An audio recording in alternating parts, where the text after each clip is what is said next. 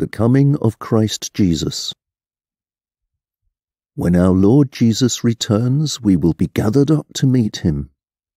So I ask you, my friends, not to be easily upset or disturbed by people who claim the Lord has already come.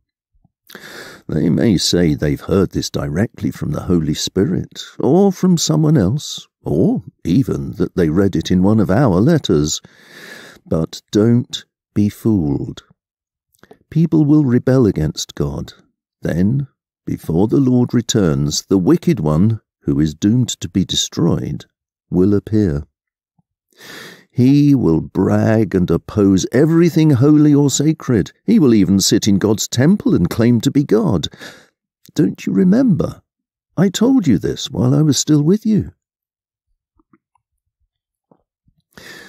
My friends, the Lord loves you, and it is only natural for us to thank God for you. God chose you to be the first ones to be saved. His Spirit made you holy, and you put your faith in the truth. God used our preaching as his way of inviting you to share in the glory of our Lord Jesus Christ.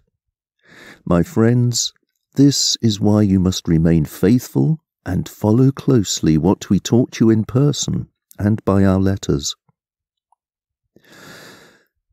God our Father loves us. He treats us with undeserved grace and has given us eternal comfort and a wonderful hope. We pray that our Lord Jesus Christ and God our Father will encourage you and help you always to do and say the right thing.